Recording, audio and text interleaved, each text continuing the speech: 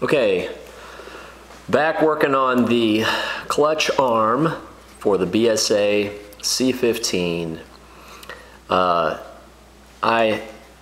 This is just a piece of mild steel plate that I cut out. I cut a chunk of it out, and then I shaped this end of it to fit into the notch that had been worn into the clutch arm over the years by the this piece here, which was fitted on there, but it was over here, these holes lined up. And as the clutch arm moved like this over the years, when you pull in the clutch, this little bit would wiggle back and forth on the arm, and it slowly dug itself a little groove right there, a little notch. So I shaped a piece of steel that was the same width as the clutch arm, the little end of that, to fit into the notch. And then I took this piece of steel right here and the clutch arm to my local welding shop, and I said, could you weld these two things together for me and fill that notch in, which they did quite nicely. There was all kinds of like bubbled up welding excess here and there. You see how it's nice and flat now. I got it nice and flat using a bastard file and simply hand filing it very carefully. That's a tedious, slow process, but it slowly gets you to the exact shape that you need. If you use power tools to do that, which you can, I think that you run the risk of removing too much material, and so I like to use a hand file. And you can see that where it's shiny, that's where I've done hand filing on both sides there.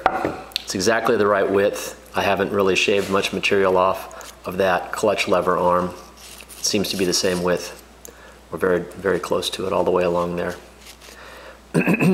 Now I'm going to cut this excess. The reason that I made this piece of steel so long is so that they could hold it and weld it in at the same time. The actual amount that I needed was only about this big, and that's just such a small little piece of steel it would have been impossible to work with. So I made this so that they'd have something to, you know, grab with a pair of pliers and hold it in place while they welded it. Now I will cut right along here to recreate the original shape of the clutch arm. They even kept that hole open for me, which is... Okay, back again.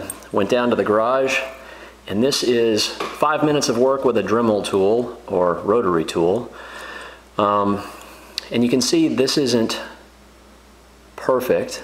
This is still a little raised right in here. This is still a little bit higher than it needs to be.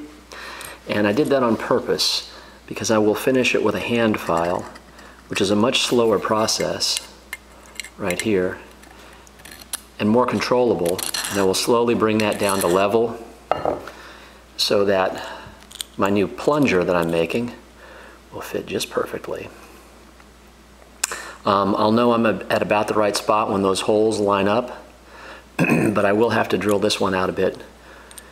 And I'm not going to have to take that down much. I got pretty close. What I used was a little tiny cutoff wheel to shave it to about here, and then I got a grinding stone and brought it down the rest of the way and radiused this back out the way it should be right there. So I'll finish this with a hand file. It's still a little bit too tall right here. If you see the, maybe you can see it better with the black, with the darker background. But here, there we go. You can see that how the side of that file lines up with the angle right on top of that arm, and then that's too tall right in here, right where the welding was. So I'll just slowly take that down a little bit with a hand file until it's perfect. And this clutch arm should work for another 60 years.